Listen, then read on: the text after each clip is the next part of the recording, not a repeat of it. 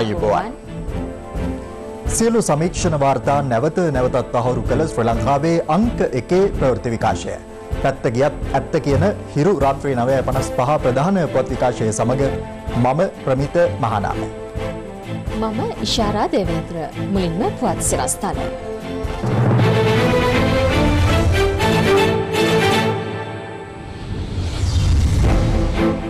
රට පුරා පුරන් කුඹුරු අස්වද්දන හිරු ජාතික ගොවි සංග්‍රාමය ආරම්භයි. රංජන්ගේ තවත් හඬපට කිහිපයක් එළියට. හඬපට ගැන අධිකරණය රස පරීක්ෂක වාර්තාවක් කැඳවයි. ඇත්තම කතන්දරේ සජිත්වයටවත් උහුම දැනුමක් නැහැනේ. හලෝ ඇත්ත කතාව. මිනිහා හොඳයි ට්‍රෙෂරි එකේ සල්ලි අරන් බෙද බෙදින්. ජනපති ජාතික රෝහලේ හදිසි නිරීක්ෂණයක. අන්තරේ විරෝධතාකරුවන්ට ජනපති කාර්යාලයේ දොර ඇරේ. සාකච්ඡාවලට ඇරයුම්.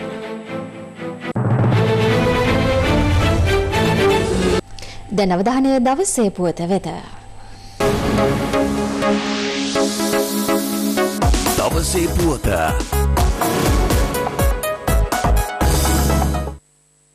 අභිමානවත් පැරකුම් යුගයකට පෙරමුණ ගන්නා මාතෘ භූමියේ සියලු පුරන් කුඹුරු අස්වැද්දීමේ මහා මංගල්‍ය හිරු ජාතික ගොවි සංග්‍රාමය තුන්හෙලේ රන්කෙත් උදානය අද උදෑසන සුබ මොහොතින් ආරම්භ කෙරුණා. ඒ ගාල්ල තවලම බඩ අමුණ යයි. හිරු ගොවි සංග්‍රාමය තුන්හෙලේ රන්කෙත් උදානය.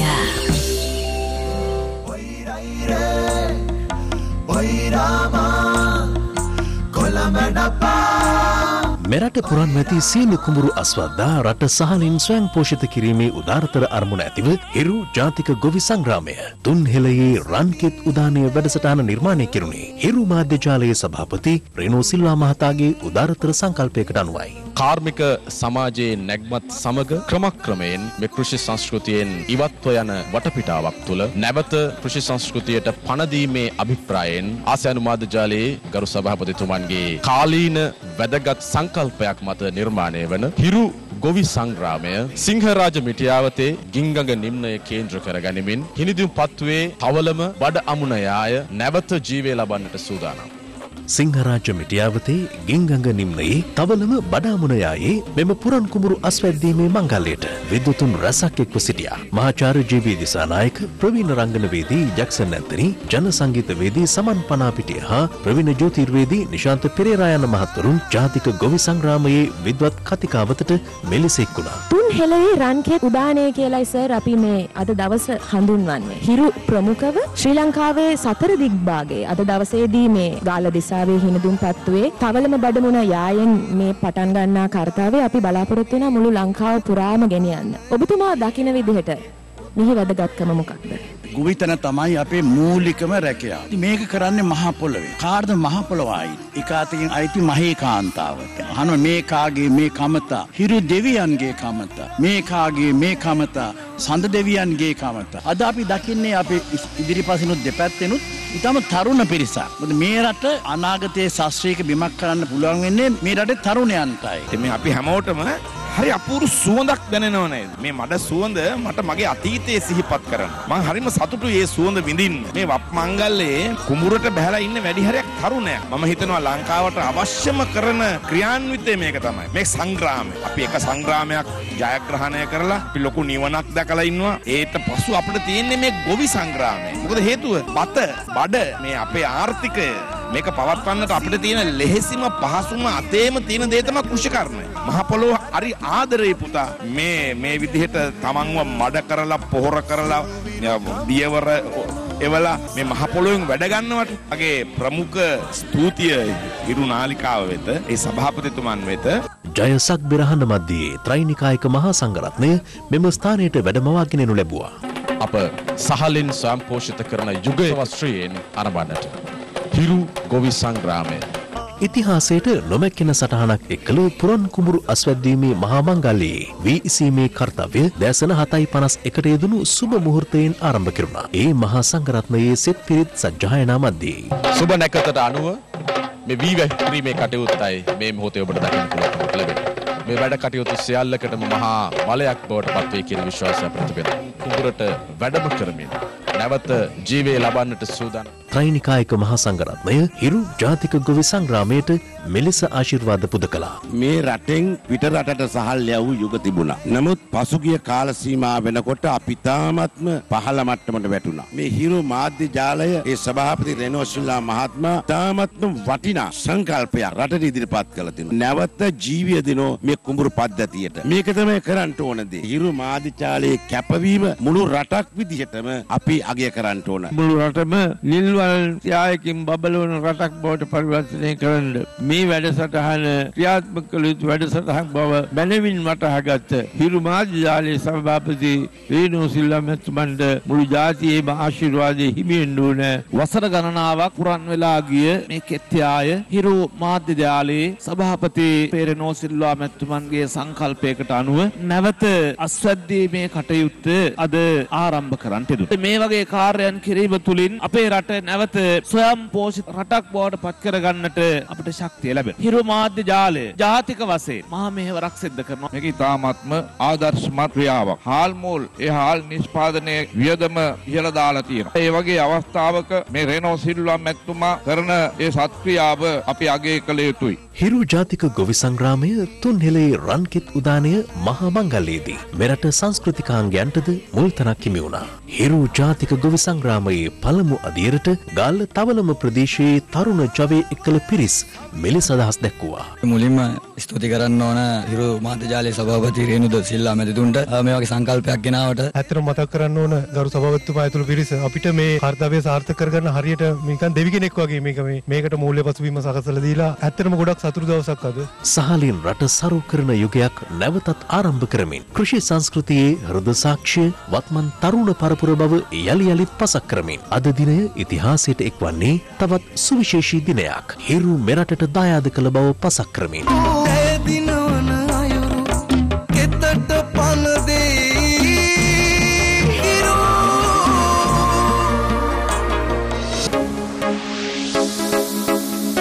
දවසේ පුවත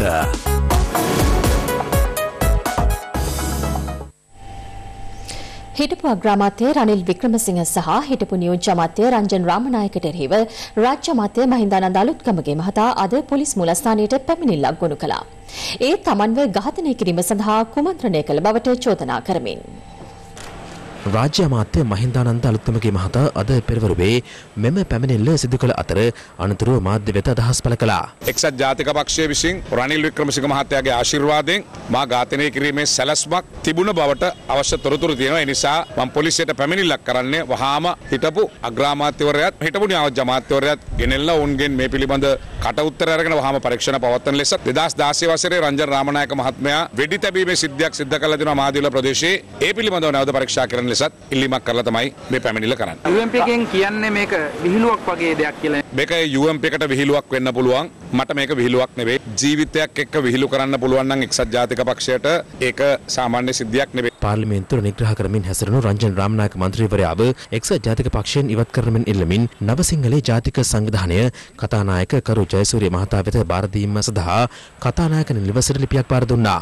රටත් අගාධයට ඇදලා දාලා උත්තරීතර අධිකරණයත් විනාශ කරලා පාර්ලිමේන්තුවත් කෙලසලා දාපු මේ රංජන් රාමනායක පක්ෂයෙන් ඉවත් කරලා වහාම අත්අඩංගුවට ගන්න. අකිල විරාජ් මහත්තයාට කියනවා පෞගිය කාලේ පිම්පෙට්ටි වලට සීල් තිබ්බනේ. ඒ සීල් තියලා පිම්පෙට්ටි වලින් ගසා කාපු සිද්ධි සම්බන්ධවත් හොයා බලන්න ඕනේ වෙනම.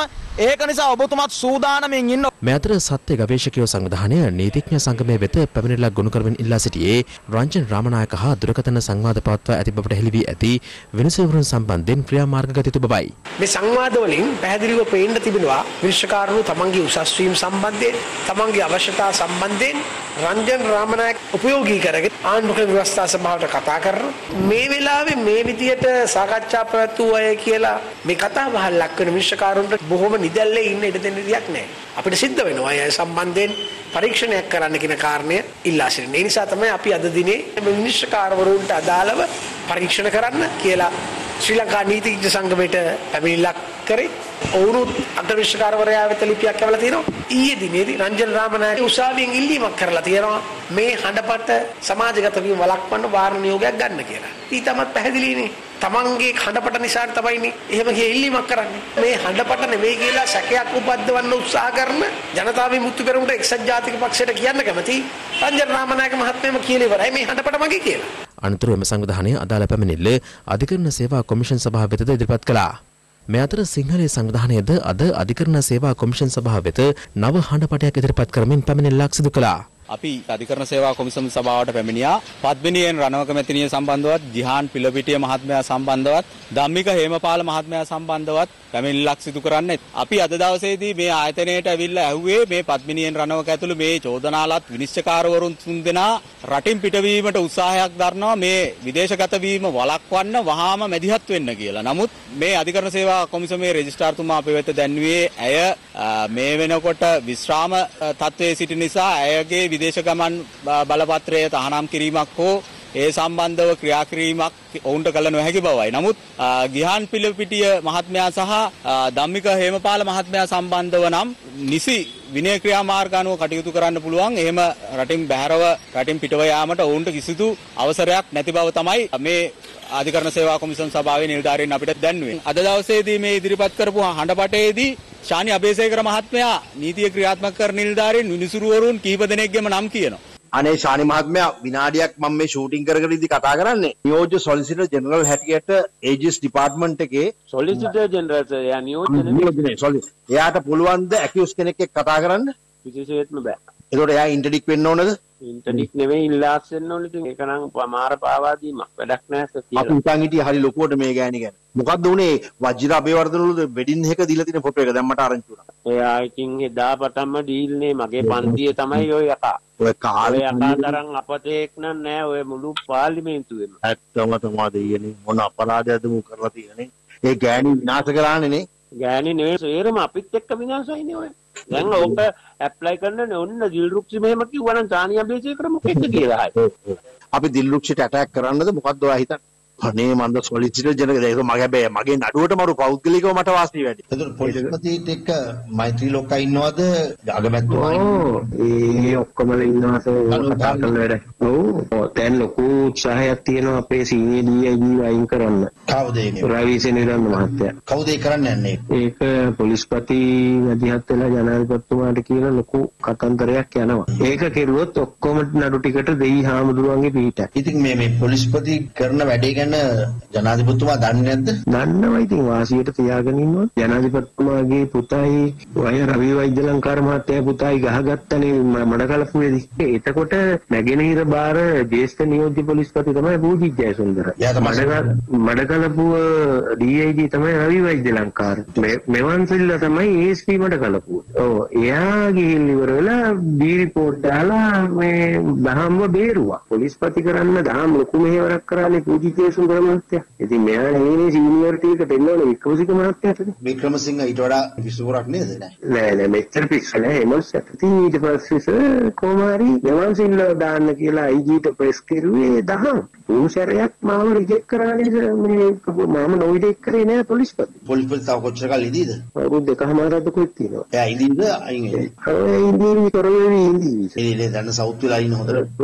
යන්න දුවන්න පාරම කිසිම සීනියර් DIG කෙනෙක් සහයෝගය දෙන්නේ නෑ මෙයාට. රංජන් රාමනායක මන්ත්‍රීවරයා සහ හිරුනිකා ප්‍රේමචන්ද්‍ර මන්ත්‍රීවරිය අතර සිදු වූ දුරකථන සංවාදයක තොරතුරු සිංහලයේ සංවිධානය අද මාධ්‍යයට නිකුත් කළා. අසභ්‍ය වචනද භාවිත වන එහි රනිල් වික්‍රමසිංහ මහතා ජනාධිපති ධුරයට පත් වූහොත් බෞද්ධයින්ට සලකන ආකාරය පිළිබඳව අදහස් හුවමාරු වනවා. රංජන් රාමනායකත් හිරුනිකා ප්‍රේමචන්ද්‍ර මන්ත්‍රීවරියත් අතර ඇතිවන දුරකථන සංවාදයක් තියෙනවා. මේ මොකද උනේ හලෝ? කුක්කු දුන්න යාට. ඈ? කුක්කු දුන්නද යාට එළියට ඇවිල්ලා. නේද? ඔව් මට මොකද අනන්න ගත්තා. මේ ඒ උනාට මේ සර් බලන්න අද කියපු කතා එයාට මොනතරම් ඉතිහාසය ගැන දැනුමක් තියෙනවද නේද? ඇත්තම කතන්දරේ සජිත් සර්ටවත් උහුම දැනුමක් නැහැනේ හලෝ ඇත්ත කතාව. මිනිහා හොඳයි ට්‍රෙෂරි එකේ සල්ලි අරන් බෙද බෙදින්න. අර කතාව ජොලි නේද බබා ඩොනල්ඩ් ට්‍රම්ප් ගිහලා පන්සල් වලින් අහන්නේ. ඒක මරු කෑත්තනේ හලෝ. අගමැතිතුමාට ජනාධිපතිකම හම්බුනොත් හදිස්සියවත් හම්බුනොත් එහෙම එයාත් මට එනෙන් දරන්නේ. උන්ට කොහොමද අපේ ආර්යාව නාගත්තේ? මට මල්ල කෙලිය. නලව කියනවනේ සොළුව හොල්ල නෝන්දි කියන්නේ අයියේ දැන් ඔය වෙච්ච ඩැමේජ් එක පිට හදන්න බැරි ඩැමේජ් එකක්. ගෙවල් 100 කිලෝ ඕපන් කරපු එක වෙක්ක දවසෙන් කෑවනේ. කවදාවත් ඔය ගෑනුන්ව දාන්න හොඳ නෑ මේ ලෙඩක්. ඒවල අර සිරන්ති එහෙම කවදා ස්ටේජ් වල කතා කරන්නේ බැරි වෙලා හරි රනිල් වික්‍රමසිංහ අපේ රටේ ජනාධිපති වුණොත් එහෙම මේ රටේ සිංහල බෞද්ධයන්ට අත්වන ඉරණම පිළිබඳව මහා ඛේදවාචකයක් ඒ හඬපටේදී කියවෙනවා. ඒ වෙලාවේදී ප්‍රසිද්ධිය මාධ්‍යයට කියන්න බැරි විදිහේ අසභ්‍ය වචනයෙන් රංජන් රාමනායක කියනවා රනිල් වික්‍රමසිංහ අගමැති සිංහල බෞද්ධයාට මේ විදිහට කරයි කියලා අසභ්‍ය වචනයෙන් ඒ වෙලාවේදී ප්‍රකාශයටපත් කරනවා. ඒක ඇතුළතදී පේනවා රනිල් වික්‍රමසිංහ ඇතුළු එක්සත් ජාතික පක්ෂය තුළ තියෙන මහා සිංහල බෞද්ධ විරෝධය. මේ අතර අද කැඳවා තිබූ ප්‍රවෘත්ති සාකච්ඡාවකදී නාරහෙම්පිට පොලිසිය අපරාධංශයේ හිටපු ස්ථානාධිපතිවරයා තාජුඩින් ඝාතනය සම්බන්ධව තමන් බන්ධනාගාරගත වීම පිළිබඳව අදහස් පළ කළා. තාජුඩින් ඝාතනය සම්බන්ධයෙන් චානි අබේසේකර මට කියපු දේවල් මම කරපු නැති හින්දා තමයි මාව රක්ෂිත බන්ධනාගාරගත කරේ. මම මීට පෙර මාධ්‍ය සාකච්ඡාවකදී පැහැදිලිවම කිව්වා මට හා මගේ ඥාතීන්ට රංජන් රාමනායක ගොඩාක් කරදර කරා කියලා මේ සම්බන්ධ. ඒක අද ඔප්පු වෙලා තියෙනවා. මේකේ චානි අබේසේකරයි රංජන් රාමනායක කතා වෙන්නේ තාජුඩින් සිද්ධිය ඒ වගේම කරන්න. ඒ කියන්නේ අපිටත් මරණීය දඬුවම දෙන්න. හොඳම එකක් දෙන්නේ හොඳම වැඩේ වෙන්නේ. හොඳ දෙයියගේ පිටයි එන. ඔය වගේ මාර්ගයක් වශයෙන් තාජුඩින් වැඩි කරලා දෙන්න. හොඳයි. මොකද දැන් මම ළඟ ඉන්නේ. හවුද? අපි ළඟ ඉන්නේ. අත්තද? දැන් ආනන්ද ඒක අනිවාර්යෙන් අතුරට යනවා. මාරු. පරීක්ෂක කෙනෙකුට හරි ඒක තමයි වෙන්නේ. ආයේ ජීමු වර්තාව දෙන්න ඕන කෙරෙන්න මොනවද? ඔය ඉන්නේ බයි. ඕනේ ඔයගොල්ලෝ බොරු සාක්කිය අපිට දෙන්න කියලා අපි ඒව නොකරපෙින්දා මාව රිමාන්ඩ් කරා. මේ වගේ දේවල් වුණාම මගේ ජීවිතය අද කොච්චර මේ පහතට වැටලා තියෙනවද කියලා. අධිකරු ජනාධිපතිතුමාගෙන් ඉල්ලා සිටිනවා මේවට සාධාරණයක් ඉෂ්ට කරන්න. දැන් රංජන් රාමනායක මහත්මයාගේ මේ හඬපට එළියට නිකුත් වීමත් එක්කම අපි දකින්නේ රණවක මහාධිකරණ විනිසුරුතුමිය දුමින්ද සිල්වා මහත්මයා ඇතුළු විශාල පිරිසකට මරණීය දඬුවම සිද්ධ කරන්න ඉස්සෙල්ලා එතුමිය රංජන් රාමනායක මහත්මයා ශානි අබේසේකර කියන අය සාකච්ඡාවට භාජනය වෙලා තමයි ඔවුන්ට උමනා නඩු තීන්දුව දෙන්නේ. දැන් මේකේ පැහැදිලිව පේනවා සැලසුම් සහගත මිනීමැරීමකට තැත් කිරීමත් ඒකට අනුබල දීමත් කියන කාරණා මේ කියන තුන්දෙනා අතරින්ම සිද්ධ වෙලා තියෙනවා. එතකොට අපි ජනාධිපතිතුමාට කියන්නේ සාධාරණ ජනාධිපති විනිශ්චය සභාවක් පත් කරලා මේ වැරදි කරපු අය වහාම අත්අඩංගුවට ගැනීම සඳහා කටයුතු කරන්න. මේ අතර පූජ්‍ය මාගල්කන්දේ සුදත් හිමියන්ද අද පැවති ප්‍රවෘත්ති සාකච්ඡාවකදී අනාවරණ කළේ හඬපට සම්බන්ධයෙන් චෝදනා එල්ල වැදී විනිසුරුවරුන් රට හැර යාමේ සූදානමක් පවතින බවයි. මේ වෙනකොට අපිට ලැබෙන තොරතුරු අනුව පත්මිනියෙන් රණවක ලංකාවෙන් පලා යාමේ සූදානමක් තිබෙනවා. ලංකාවෙන් ගියෝතින් මේ විමර්ශනක වලට බාධාවක් වෙනවා. ඒක නිසාවෙන් පත්මිනියෙන් රණවක මහත්මියට විදේශගත වීම වහම තහනම් කරලා තහනම් නියෝගයක් ගන්නා හැටියට මේ වෙලාවේ ඉල්ලා සිටිනවා. ඒ වගේම ගිහාන් පිළපිටිය මහත්මයාට හිටපු මහේස්ත්‍රාත් ධම්මික හේමපාල මහත්මයාත් විදේශගත වීම වළක්වාලමින් වහම තහනම් නියෝගයක් ගන්නා හැටියට අපි මේ වෙලාවේ ඉල්ලා සිටිනවා. රනිල් වික්‍රමසිංහ රංජන් රාමනායකව මෙහෙවල අධිකරණයට බලපෑම් කරලා තිබෙනවා. දුමින්ද සිල්වා මහත්මයාගේ සිද්ධිය අරගෙන තරපද දැන් අවුරුදු 4මාරක් තිස්සේ ඔහු සිරගත වෙලා ඉන්නවා. ඒ අවුරුදු 4මාර පත්මිනියෙන් රණවකට ආපහු දෙන්න පුළුවන්ද? ඒ අවුරුදු 4මාර අධිකරණ සේවා කොමිසමට ආපහු මේ මනුස්සයට දෙන්න පුළුවන්ද? අපි යෝජනා කරනවා පහුගිය අවුරුදු 4මාර කාල පරිච්ඡේදය තුල අගවිනිසුරුතුමාගේ ඉඳන් පහළම ඉන්න මහේස්ත්‍රාත්තුමා දක්වා වූ සියලුම විනිසුරුවරුන්ගේ දුරකථන සංවාද පරීක්ෂාවට ලක් කළ යුතුයි. ආන්දෝලනාත්මක දුරකථන සංවාද ඇතුළත් හඬපට සමාජ හා විද්‍යුත් මාධ්‍ය වෙත මුදා හැරීම ශ්‍රී ලංකා පොලිසිය විසින් සිදු කළ බවට විවිධ පාර්ශ්ව එල්ල කරන පදනම් විරහිත චෝදනා ශ්‍රී ලංකා පොලිසිය දැඩි ලෙස ප්‍රතික්ෂේප කරනවා. ඒ සිද්ධිය සම්බන්ධයෙන් දීර්ඝ මාධ්‍ය නිවේදනයක් නිකුත් කරමින් අදාළ දුරකථන සංවාද ඇතුළත් හඬපට මාධ්‍ය වෙත නිකුත් වීම සම්බන්ධයෙන් පොලිසියට එල්ලවන චෝදනාවලට පිළිතුරු සපයමින් පොලිස් මුලස්ථානය විසින් මෙම මාධ්‍ය නිවේදනය නිකුත් කර තිබෙනවා. එහි දැක්වෙන්නේ පසුගිය දෙවනිදා බත්තරමුල්ල ප්‍රදේශයේ පදිංචි ත්‍රිරෝද රථ රියදුරෙකු විසින් කුලී ගමනක් යමින් සිටි පුද්ගලයෙකු අමතක වීමෙන් දමා කිය බාහිර දෘඩ තැටියක් මිරිහාන පොලිස් ස්ථානය වෙත ගෙනවිත් බහර දී ඇති බවයි. එය පරීක්ෂා කිරීමේදී රංජන් රාමනායක විසින් හිටපු අග්‍රාමාත්‍ය රනිල් වික්‍රමසිංහ, පාර්ලිමේන්තු මන්ත්‍රී හිරුනිකා ප්‍රේමචන්ද්‍ර, හිටපු මහාධිකරණ විනිසුරු පද්මිනී එන් රණවක, අල්ලස් කොමිසමේ හිටපු අධ්‍යක්ෂ දිල්රුක්ෂි ඩයස්, අපරාධ පරීක්ෂණ දෙපාර්තමේන්තුවේ හිටපු අධ්‍යක්ෂ ශානි අබේසේකර ඇතුළු අධිකරණ ක්ෂේත්‍රයේ විනිසුරුතුමන්ලා මෙන්ම පොලිස් නිලධාරීන් සමග සිදු කළ දුරකථන සංවාද එහි අඩංගු වී තිබෙනවා. එම සංවාද අතර රංජන් රාමනායක මන්ත්‍රීවරයා මහින්දානන්ද අලුත්ගමගේ මහතා ඝාතනය කිරීමට සැරසෙන බව සඳහන් දුරකථන සංවාදයක් පැවතීම මත නුගේගොඩ මහේස්ත්‍රාත් අධිකරණයෙන් ලබාගත් වරෙන්තුවක් අනුව පොලිස් පරීක්ෂකවරයෙකු ඇතුළු නිලධාරීන් කණ්ඩායමක් විසින් රංජන් රාමනායක මන්ත්‍රීවරයාගේද කැමැත්ත ඇතිව මාදිවල පිහිටි අදාළ නිවස පරීක්ෂා කළ බව නිවේදනයේ සඳහන්. පැය 4මාරක පමණ කාලයක් සිදු කළ සෝදිසි කිරීම්වලදී මිලිමීටර් 9 වර්ගයේ ගිනි අවියක්, ඊට භාවිත කරන ජීව උණ්ඩ 127ක්, ලැප්ටොප් පරිගණක 2ක්, බාහිර දෘಢ තැටි 4ක්, හાર્ඩ් ඩිස්ක් 5ක්, ජංගම දුරකථනයක්, විවිධ වර්ගයේ DVD පට 164ක්, වසීම් තාජුදීන් ඝාතනය පිළිබඳ විස්තර ඇතුළත් ගොනු 2ක්ද නඩු බහඬ ලෙස මන්ත්‍රීවරයාගේ වම් මාපට ඇඟිල්ලේ සලකුණ සහිතව මුද්‍රා තබා ආරක්ෂිතව පොලිස් භාරයට ගෙන තිබෙනවා. කෙසේ වෙතත් මෙම සිදුවීම හා සම්බන්ධ හඬපට මේ දිනවල සමාජ හා විද්‍යුත් මාධ්‍ය ඔස්සේ ප්‍රචාරය වීම සම්බන්ධව විවිධ පාර්ශ්ව කරනු ලබන චෝදනා ශ්‍රී ලංකා පොලිසිය විසින් දැඩි ලෙස ප්‍රතික්ෂේප කරනවා. පොලිස් නිවේදනයේ දැක්වෙන්නේ එම හඬපට රංජන් රාමනායක මන්ත්‍රීවරයා තම පුද්ගල සන්තකයේ තබාගෙන සිටියේදී මෙලෙස සමාජගත වීම සිදුව ඇති බවටයි. අදාළ නිවේදනය හරහා අවධාරණය කරන්නේ දැනට සමාජගත වී ඇති දුරකථන සංවාද ඇතුළත් හඬපට සම්බන්ධ වගකීම මුළු මනින්ම ඒවා ළඟ තබාගත් පුද්ගලයන් හට පැවරෙන බවයි. මේ අතර රංජන් රාමනායක මන්ත්‍රීවරයාගේ නිවසින් හමු වූ දුරකථන සංවාද සම්බන්ධයෙන් නුගේගොඩ මහේස්ත්‍රාත් අධිකරණයේ රස පරීක්ෂක වාර්තාවක් ඇඳවා තිබෙනවා. ඒ කොළඹ අපරාධ කොට්ටාසය කළ ඉල්ලීමකට අනුවයි. රංජන් රාමනායක මන්ත්‍රීවරයාගේ හඬපට සංවාදවලට පැවති ආණ්ඩුවේ අගමැතිවරයා ඇතුළු සියලු දෙනා ඍජුව සම්බන්ධ බවට රාජ්‍ය අමාත්‍ය කෙහෙලිය රඹුක්වැල්ල මහතා චෝදනා කරනවා. මේ අතර අද පැවති කැබිනට් තීරණ දැනුම් දීමේ ප්‍රවෘත්ති සාකච්ඡාවේදී අමාත්‍ය ආචාර්ය බන්දුල ගුණවර්ධන මහතා පැවසුවේ අධිකරණයේ විශ්වසනීයත්වය තහවුරු කිරීම සඳහා අග විනිසුරුවරයා කඩිනම් ක්‍රියාමාර්ග ගනු ඇති බවට විශ්වාස කරන බවයි. අධිකරණයේ විශ්වාසය යලි ඇති කරන්න ගන්න පුළුවන් වැඩපිළිවෙල මොකද්ද? විවස්ථාදායකයා අධිකරණයේ අතර ගැටුමක් ඇති නොවන ආකාරයට ශ්‍රේෂ්ඨාධිකරණයේ අගවිනිසුරුතුමා අධිකරණ පද්ධතිය පිළිබඳ මහජන විශ්වසනීය බව යලි තාවුරු කිරීම සඳහා කඩිනමින් පියවරක් ගනු ඇතැයි රාජ්‍ය නායකත්වය බලාපොරොත්තු වෙනවා. උසස් අධිකරණ පිළිබඳ ඇතිවෙලා තියෙන ප්‍රශ්නය ගැන එරින්කාරක සභාවක් පත් කරලා පාර්ලිමේන්තුව තමයි විභාග පැවැත්වීම කරන්න ඕනේ. අපි ඒට ඉක්මන් වෙන්න කැමති නැහැ. ඒ විවස්ථාදායකයා හා විධායකයා අතර ගැටුමක් බවට පත් වෙන්න පුළුවන් නිසා. කැබිනට් තීරණ දැනුම් දීමේ ප්‍රවෘත්ති සාකච්ඡාවෙන් පසු අමාත්‍ය කෙහෙලිය රඹුක්වැල්ල මහතා මෙලෙස අදහස් පළ කළා. රංජන් රාමනායක කියන මන්ත්‍රීවරයාගේ ඇති වෙලා තියෙන සංවාද සියල්ල පැහැදිලිව මේ රටේ අගමැතිවරයාගේ සිට පහළට යනකම් ඒ සෑම අංශයක්ම ඍජුව සම්බන්ධ වෙලා තියෙන යහපාලනය සහ පහුගිය රජය විසින් නින්දිත අලංකාරයෙන් රටේ නීතිය, රටේ අධිකරණයේ හරපද්ධතිය, රටේ සදාචාරය අමුවේ දූෂණය කරපු රජයක් හැටියට ඉතිහාසයේ අලුත් පිටුවක් ලියවෙයි ඔවුන්ගේ මේ කරපු ක්‍රියාවලිය සම්බන්ධ. මේ 19 සංශෝධනයේ ප්‍රධාන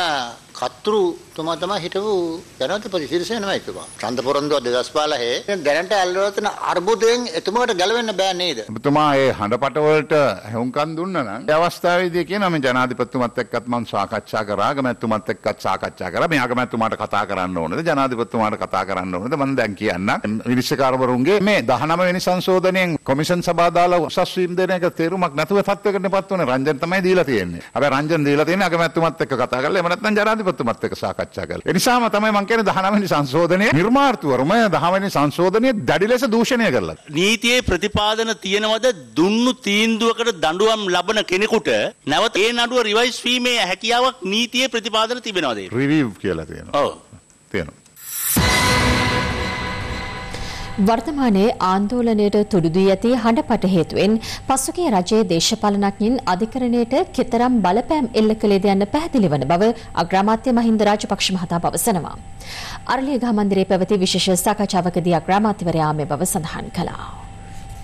පුවත්පත් කතුවරුන් සමග විශේෂ හමුවක් අග්‍රාමාත්‍යවරයාගේ ප්‍රධානත්වයෙන් අරලියගහ මන්දිරයේදී අද පෙරවරුවේ පැවැත්වුණා. දැන් ආණ්ඩුව පිටවල මාස දෙකකට කිට්ටුවෙන්නේ නෝ. ඒ අතරතුරේ තමයි මේ කාගේත් ආందోලනයට හේතු වුණු හඬපට නිකුත් වුණේ. ඉතින් ඒකෙම පේනවා පසුගිය කාලේදී මොනතරම් බලපෑමක් කරලා තියෙනවද කියලා අධිකරණයට. හැම තීන්දුවකටම දැන් සැකයෙන් බලනවා. මේකට කොහෙන් හරි බලපෑමක් ආවද කියලා. විමල් වීරවංශ මහත්මයාට තියෙන වාහනයක් පාවිච්චි කරන්න අවසර දීම. ජනරාමනායක මන්ත්‍රීවරයාගේ සිද්ධිය මේක රාජ්‍ය අනුග්‍රහයෙන් සිද්ධ වෙච්ච එකක්. පැහැදිලිව අගමැතිවරයා මේසේ මේ අරලිගහ මන්දිරයේ හිටපු අධිකරණ ඇමතිතුමත් ඒ වගේම ෆීල්ඩ් මාර්ෂල් සරත් ෆොන්සේකා චම්පික රණවක අජිත් ඩී පෙරේරා ඒ වගේම අනුර කුමාර දිසානායක සහ රංජන් රාමනායක මේ පස් දෙනා එකට ඉඳගෙන ගත්ත තීන්දුවක් කියලා හිටපු අධිකරණ ඇමතිතුමා කියනවා යා ඉඳපු රැස්වීමේ. එතකොට අගමැතිවරයා තමයි උපදෙස් දුන්නේ රංජන්ට මේක කරන්න කියන්න කියලා. ඒ නිසා මේක පැහැදිලිව රාජ්‍ය අනුග්‍රහයෙන් විපක්ෂය මර්ධනය කරන්න කරපු වැඩපිළිවෙලක්. රාමනායක මැතිතුමාගේ සිද්ධිය බරපතලම කාරණේ තමයි අධිකරණයට කරපු බලපෑම.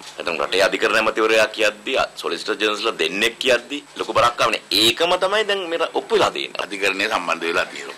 නීතිපති දෙපාර්තමේන්තුව පිළිබඳව කතා වෙනවා. පොලිසිය ඉන්ක්වයරිස් කරන පිළිබඳව කතා වෙනවා. ඉතින් මේ මුළු නීති ක්‍රියාත්මක වෙන කණ්ඩායමම මේකට සම්බන්ධ කරගෙන මම දැන් කමිෂන් එකක් දාලා වෙනමම මේ කරුණු එළියට අරගෙන යම් කිසි වැඩ පිළිවෙලකට යන්න වෙනවා. අගවිනිශ්චයකාරවරයා මේ ගැන වහම පියවරක් ගන්න ඕන අධිකරණයේ පැත්තෙන්. අපි වඩා කැමති අගවිනිසුරුතුමා මේ ප්‍රශ්නයට මැදිහත් වෙලා විභාග කරලා තුමාගේ නිර්දේශ අපට දුන්නාම අපිට ඒ නිර්දේශ අනුව කටයුතු කිරීම තමයි වඩාත්ම කැමති දේ.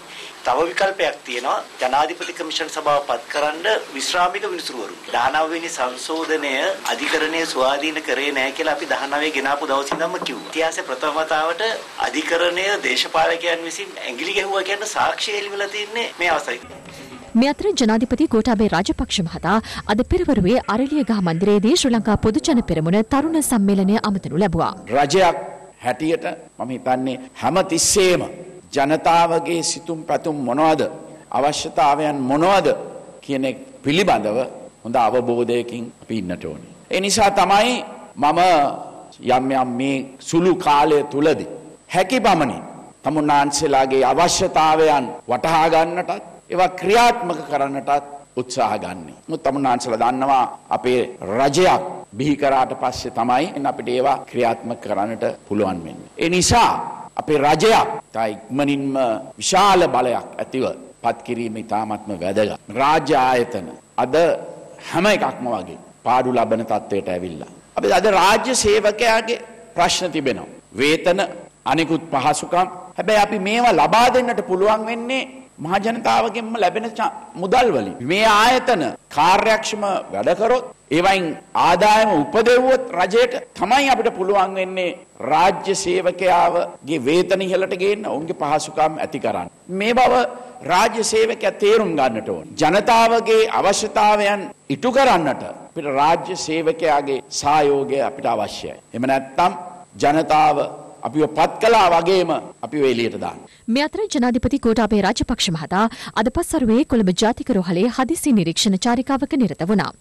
බාහිර රෝගී වෙත පැමිණි ජනාධිපතිවරයා රෝගීන් සමග සුහද කතාබහක නිරත වී තිබෙනවා. දුර බැහැර සිට පැමිණි රෝගීන්ගෙන් එසේ පැමිණීම සම්බන්ධයෙන් ජනාධිපතිවරයා හේතු විමසා ඇති අතර එහිදී කොළඹින් පිටත රෝහල්වල පවතින ගැටලු සම්බන්ධයෙන් ඔවුන් මෙහිදී ජනාධිපතිවරයා දැනුවත් කර තිබෙනවා.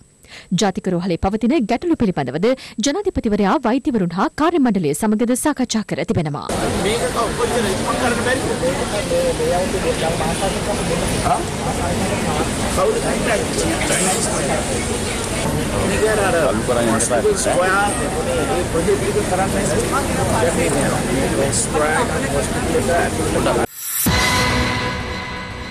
මහත් ආන්දෝලනයට තොටු දී ඇති හඬපට හේතුවෙන් පාර්ලිමේන්තු මන්ත්‍රී රංජන් රාමනායක මාදිවෙල පිහිටි නිල නිවාස සංකීර්ණයෙන් ඉවත් කළ යුතු බවට ඊයේ පැවති පාර්ලිමේන්තු සභාවාරයේදී රාජ්‍ය අමාත්‍ය නිමල් ලන්සා මහතා ප්‍රකාශ කළා.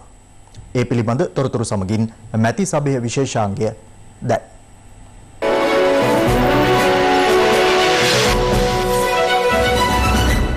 දේශපාලන පරිගැනීම් වලින් අද අසරණ මිනිස්සු නීතිය ගැන කිසිම බලාපොරොත්තුවක් නැති තත්ත්වයට පත් වෙලා තියෙනවා. ස්තුතිවන්ත වෙනවා රංජන් රාමනායක මැතිතුමාගේ අර CD ගබඩාවට. ඒ ගබඩාව නිසා තමයි අපිට අද දේශපාලන වශයෙන් පරිගැනීම් පුකරන්න හැකියාව ලැබිලා තියෙන්නේ. එක නාටකයක් රංගපෑවා. ඒ නාටකයේ රංග දක්වපු අය කල්පනා කරා ඒ නාටකයේ තුලින් තමන්ගේ රජය බේර ගන්න පුළුවන්. දැන් අලුත් නාටකයේ තමයි රංගෝජාගේ නාටකය. මේවට ජනතාවට දුන්න පොරොන්දු යට කරන්න පුළුවන් කමක් නැහැ. ඔබතුමා වැරදි පාරක ඉන්නේ. ඔබතුමා මම දැන් හරි පාරකට එන්න කියලා මට ආරාධනා කරන්නත් බෑ. ඔබතුමාට එන්න අපේ අය පිළිගන්නේ නැති තත්ත්වයක් තියෙනවා. මග හොඳට පෙනේ නම් යන්න දැසත් තිබේ නම් කිම බැරිවරයන්නේ හරි ඔබතුමා. වැරදි පාරේ යන්නේ. දැන් ඔබතුමා කොහොමද කියන්නේ රංජන් රාමනායක මහත්තයාගේ තියෙන අඬපටි වල දේවල් ඉතාමත් සරල දේවල් කියලා?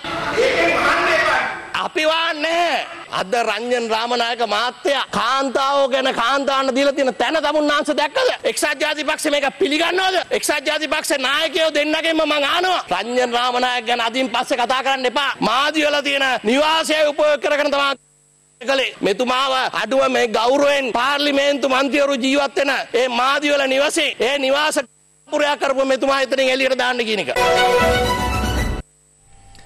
පාර්ලිමේන්තු මන්ත්‍රී රංජන් රාමනායකගේ නිවසින් හමු වූ දුරකථන සංවාද ඇතුළත් හඬපට සම්බන්ධයෙන් විවිධ පාර්ශවයන් අදත් මෙලෙස අදහස් පළ කළා.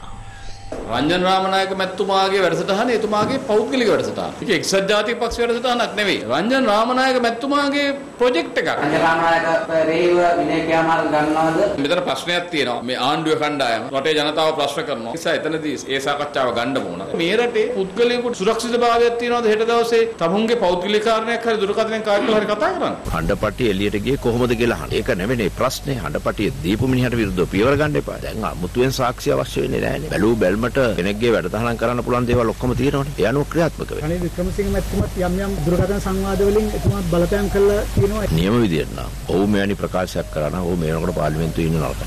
යම් කෙනෙක් රටේ නීතියට සම්ප්‍රදායට විරුද්ධව වැඩ කටයුතු කරනවා නම් ඒ කළ තැනත්තා බාර ගන්නවා හැරෙන්නට තව තැනැත්තෙකුට බාර ගන්න පුළුවන් කමක් නැහැනේ. ඒ කියන්නේ රංජන් රාමනායක මන්ත්‍රීවරයාගේ ක්‍රියාව ප්‍රතික්ෂේප කරනවා. කවුරුන ප්‍රශ්න නැහැ අපි ඒකට එකඟ නැහැ. හෙට එක්සත් ජාතික පක්ෂයේ පරීක්ෂණයක් තියලා රංජන් රාමනායකව අයින් කළ දාන්න පුළුවන්. නමුත් ඔහු මේ කරේ එක්සත් ජාතික පක්ෂය වෙනුවෙන් රනිල් වික්‍රමසිංහ මහත්තයා වෙනුවෙන් සජිත් ප්‍රේමදාස මහත්තයා වෙනුවෙන් කියන කාරණේ නැති වෙන්නේ නැහැ. සමස්ත එක්සත් ජාතික පක්ෂයේ රජය විසින් යොදාගත්ත එක ටූල් එකක් යොදාගත්ත එක උපකරණයක් තමයි රංජන් රාමනායක කියන්නේ. මේ අවුරුදු 5ක් තුල සිදුවෙච්ච එකත් එක්කලා ඒ වින්දිතයින්ට විශාල අසාධාරණයක් වෙලා තියෙනවා. මම නම් දකින්නේ යා ගැන සාමාන්‍යයෙන් කියන්නත් තිරිගිතයි. මෙයා එක පැත්තකින් දේශපාලන ගණිකාවක්. අනිත් එක පැත්තෙන් බැලුවම මෙයාගේ ඉතිහාසය මෙයා පිරිමි ගණිකාවක්. එහෙමත් ගණිකාව ඉන්නවා. ඉතින් ඒ නිසා මං හිතන්නේ මේ කරපු දෙයින් රංජන් රාමනායක විතරක් නෙවෙයි මේ ඉවර වෙන්නේ. එක්සත් ජාතික පක්ෂයත් ඉවරයි. මේ ඊටාම පැහැදිලිව මංගර සමරවීර සහ රනිල් වික්‍රමසිංහ මහත්වරුන්ගේ අනුදැනුම පිට වෙච්ච ව්‍යාපෘතියක්. රංජන් රාමනායක කියන්නේ බබෙක් නෙමෙයි. මේ ප්‍රශ්නේ ජිනීවා වෙත ගෙන යාම සඳහා ඉඩ නොතැබිය යුතුයි. මංගල සමරවීර 31 යෝජනාව මගින් අත්සන් කරපු කාරණාවල අඩංගු දේවල් ක්‍රියාත්මක කිරීම සඳහා රංජන් රාමනායකගේ හඬපට යොදා ගැනීමට අවස්ථාව ලබා නොදිය යුතුයි. නඩුකට යුත්තකට ව්‍යංගයෙන් හෝ ඍජුවම හෝ කවුරු හරි නීතියේ අවසරය නැතුව බලපාම් කරන්න හදනවා. ඒ පුද්ගලයාට චිර දඬුවම් හිමි වෙනවා, දඩයක් හිමි වෙනවා. ඊට අමතරව නඩුව අහලා පුද්ගලයා වැරදිකරුවෙක් වුණොත් අවුරුදු 7කට පුරවැසියා අයිතික ඡන්ද බලය, ඡන්ද ඉල්ලන්න, ඡන්ද දෙන්න තියෙන අයිතිය පවා නැති කිරීමේ වරදකට භාජනය වෙනවා. අපේ රටේ ඉන්න දේශපාලනඥයෝ ගණනාව රිමාන්ඩ් බන්ධනාගාරගත වෙනවා. ජොන්ස්ටන් පනාන්දු, මහින්දානන්ද අලුත්ගමගේ, විමල් වීරවංශ, බැසිල් රාජපක්ෂ, නාමල් රාජපක්ෂ, යෝජිත රාජපක්ෂ මේ කුමන්ත්‍රණයේ ප්‍රතිඵලයක් හැටියට තමයි යන්නේ. එමාගේම දේශපාලන සිරකරුවෙක් හැටියට පරිගැනීමේ කූට උපක්‍රම යොදමින් සිරගත කළ දුමින්ද සිල්වා මන්ත්‍රීවරයා වහම නිදහස් කළා ඌට සාධාරණ ඉෂ්ට කරන්න කියලා අපි පැහැදිලිව කියන අධිකරණ සේවා කොමිසම වහම ක්‍රියාත්මක වෙන්න ඕන. රංජන් රාමනායකට යහපාලන ආණ්ඩුවේ වෙනම රස්සාවක් බාර දුන්නා අධිකරණයට බලපෑම් කිරීමේ ඇමති. ඒක විනිසුරුවරු දැනගෙන හිටියා. ඒ නිසා ඔහුගෙන් දුරකථන ඇමතුමක් ආවහම කතා කරන්න බයයි. විරුද්ධ වෙන්න බයයි. මේ අපේ අධිකරණ විනිසුරුවරු අපිට බලපෑම් කරන්න බෑ. මම නියෝගයක් කරගෙන ඔබතුමා අත්අඩංගුවට ගන්නවා. එහෙම කියන්න හයියක් තිබුණේ නෑ කාටවත්. එහෙම විරුද්ධ වුණොත් වහාම ක්‍රියාත්මක පරිදි සේවය අත්හිටවනවා. ගිහාන් පිළපිටිය මහත්තයාට බලපෑම් කරපු ඒ කැසට් පටේම ඇති රංජන් රාමනායකව අත්අඩංගුවට ගන්න. මට ලැබිලා තියෙන තොරතුරු අනුව විනිසුරුවරුන් 64 දෙනෙකුට සමග රංජන් රාමනායක කතා කරපු හඬපට තියෙනවා කියලා. තහනම් නියෝගය ගන්න හැදුවේ ඒක අසාර්ථක වුණා. එක්සත් ජාතික පක්ෂයේද සමහරලාට අනුර කුමාර දිසානායකලාගේ විජිතද ඊට අනිද්දා වීඩියෝ පට හඬපට එන්නට පුළුවන්. නිසා සියලු දෙනා උත්සාහ ගන්නවා දැන් මේ හඬපට වීඩියෝ පට නතර කරන්න. එක්සත් ජාතික පක්ෂ නායකත්වය සම්බන්ධයෙන් එළඹෙන බ්‍රහස්පතින්දා අවසන් තීරණයකට එළවෙන බව එම පක්ෂයේ පාර්ලිමේන්තු මන්ත්‍රී හර්ෂද සිල්වා මහතා පවසනවා. ඔහු මේ බව සඳහන් කළේ සිරිකොත පක්ෂ මුලස්ථානයේ අද පැවති පාර්ලිමේන්තු මන්ත්‍රී කණ්ඩායම් රැස්වීමකින් අනතුරුවයි. පස්වරු 3ට සිරිකොත එක්සත් ජාතික පක්ෂ මූලස්ථානයේදී ආරම්භ වූ රැස්වීම පැය 5කට ආසන්න කාලයක් පැවැත්වුණා. මම තමයි අද මිනිත්ස් ගත්තේ 33 දෙනෙක් කතා කරා බහුතරයක් කිව්වේ ඡන්දකින් එක නායකයෙක් පත් කරගමු කියලා. අවසානයේදී නායකතුමා තීරණය කරා එන බ්‍රහස්පතින්දා මේ පක්ෂ නායකත්වය පිළිබඳ අවසාන තීරණය ගන්න. සමහරු නායකත්ව මණ්ඩලයක් යෝජනා කරා, නායකතුමත් මණ්ඩලයක් යෝජනා කරා. නායකත්ව මණ්ඩලයේ සෙසු සමාජිකයෝ කවුද? නායකතුමා අදහස් කරේ එතුමා නායකත්වයේ ඉඳලා සජිත් කරුජාසූරිය මහත්මයා නායකත්ව මණ්ඩලයක ඉන්න තව කවුද කියලා කිව්වේ නැහැ. නමුත් ඒකට බොහෝ දෙනාගේ කැමැත්ත පළ වුණේ නැහැ. ඉතින් මම අත වශයෙන්ම විශ්වාස කරන්නේ ඡන්දයකට මේක අනේකක් නෑ. එන බ්‍රහස්පතින්දා නායකතුමා විශ්වාස කරනවා නම් සජිත් ප්‍රේමදාස මහතුමාට බහුතරයක් තියෙනවා කියලා සමහරට එතුමා ඒක සජිත් ප්‍රේමදාස මහතුමාට දෙන්න ඉඩ තියෙනවා. අයි රංජන රාමනායක මන්ත්‍රීතුමා සම්බන්ධයෙන් තීරණයක් ගන්න බැරි වුණේ. තාම දැන්නවත් මහලේකම්තුමාත් ප්‍රකාශ කළා තියෙනවා එතුමාගේ පක්ෂ තහනමක් ගැන. ඒ වගේම ඉස්සරහට ඒ ගැන තීන්දුවක් ගන්න. පක්ෂ තහනම ක්‍රියාත්මක වෙනවා. විනය ක්‍රියාමාර්ග අනිවාර්යෙන් ගන්න. එතුමා හැබැයි සජිත් ප්‍රේමදාස මහතා දේශපාලනිකව අනාථ කරා නේද? එතුමාගේ දේශපාලන සංස්කෘතිය අපේ එක්සත් ජාතික පක්ෂයේ දේශපාලන සංස්කෘතිය නෙමෙයි. සෙල්ලම් පිස්තෝලයක් ළඟ තබා ගැනීම නිසා මාස 9 හමාරක කාලයක් රක්ෂිත බන්ධනාගාරගතව සිටි පුද්ගලයෙකු පිළිබඳ තොරතුරක් අපට හිඟුරක්ගොඩ කවුඩුල්ල ප්‍රදේශයෙන් වාර්තා වුණා. හිඟුරක්ගොඩ පොලිස් බල ප්‍රදේශයට අයත් කවුඩුල්ල යටියල්පතාන ප්‍රදේශයේ පදිංචි දෙදරු පියෙකු වන ප්‍රසාද් පද්ම කුමාර සහ ඔහුගේ බිරිඳ අතර පසුගිය පෙබරවාරි මාසයේ අඩදබරයක් ඇති වී තිබුණා. ඒ බව දුටු අසල්වැසියෙක් පොලිස් හදිසි ඇමතුම් ඒකකයට ඇමතුමක් ලබා දී ප්‍රකාශ කර තිබුණේ මෙම නිවසේ ආරවුලක් සිදුව ඇති බවත් නිවසේ ස්වයංක්‍රීය පිස්තෝලයක්ද තිබෙන බවයි. පොලිසියෙන් දාලා තිබුණේ ඉතාලියේ නිෂ්පාදිත ප්‍රභූවරුන් ඝාතනය කරන මේ ස්වයංක්‍රීය ගිනි අවියක් ළඟ තබා ගැනීම කියලා තමයි නඩුව ගොනු කරලා තිබුණා. ඔක්කොම කරලා ඇද්දා.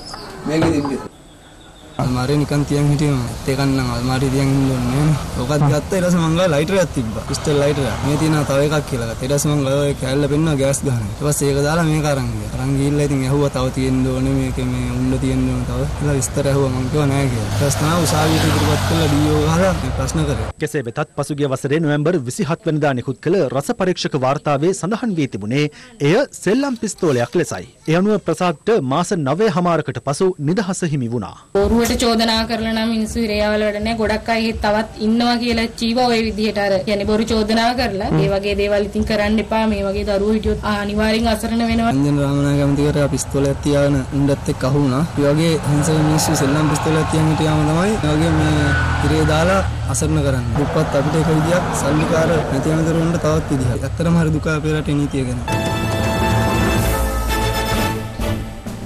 දැන් තවත් දේශීයපත් කීපයක් සමගින් රටවටා හිරු. රටවටා හිරු. මහපොළ ශිෂ්‍යාධාර රුපියල් 10,000ක් දක්වා වැඩි කරන ලෙස ඉල්ලා අන්තර් විශ්වවිද්‍යාලයේ ශිෂ්‍ය බල මණ්ඩලය සංවිධානය කළ විරෝධතා පාගමනක් අද පෙරවරුවේ කොටුව ජනාධිපති කාර්යාලය ඉදිරිපිටට පැමිණියා. එහි විශේෂත්වය වූයේ එම විරෝධතාව පිළිබඳ දැනගැනීමත් සමග ජනාධිපතිවරයා සිසුන්ට කිසිදු බාධාවකින් තොරව ජනාධිපති කාර්යාලය අභියසට පැමිණීමට අවස්ථාව සලසන ලෙසට සියලුම ආරක්ෂක අංශවලට උපදෙස් ලබා දී තිබීමයි. පසුව ශිෂ්‍ය ඉල්ලීම් පිළිබඳව සාකච්ඡාවට ලක් වූ කරුණු ලිඛිතව ලබා දීමට නිලධාරීන්ගේ එකඟ වීමෙන් අනතුරුව වගකිව යුතු බලධාරීන් දැනුම්පත් කර සිසුන් සාමකාමීව විසිර ගියා. රුපියල් 10,000ක අල්ලසක් ලබා ගැනීමේ චෝදනාවකට වරදකරු කෙරුණු පොලිස් පරීක්ෂකවරයෙකුට සහ පොලිස් කොස්තාපල්වරයෙකුට කොළඹ මහාධිකරණය අද බරපතල වැඩ සහිත වසර 28ක සිරදඬුවම් නියම කළා. ගලේවිල අධ්‍යාපන කලාපයට අයත් නාඋල දෙමද ඔය ප්‍රාථමික විදුහල වැසියාමට නොදී රැක ගැනීමට ගුරුවරුන් මේ දිනවල දැඩි උත්සාහයක නිරත වෙනවා. මෙම විද්‍යාලයේ මේ වන විට අධ්‍යාපනය ලබන එකම සිසුවාට මෙවපන කාලයක් විදුහල්පතිවරිය සහ ඉංග්‍රීසි ගුරුවරියක් ඉගෙන්වීමේ කටයුතු සිදු කරමින් සිටින අතර 2020 වසරේ පළමු වසර සඳහා ප්‍රදේශයේ සිසුවියන් පාසලට ඇතුළත් කර ගැනීමේ ක්‍රියාදාමයකට වර්තමාන විදුහල්පතිවරයා උත්සාහ දරමින් සිටින බවටයි වාර්තා වන්නේ. රටවටා හිරු.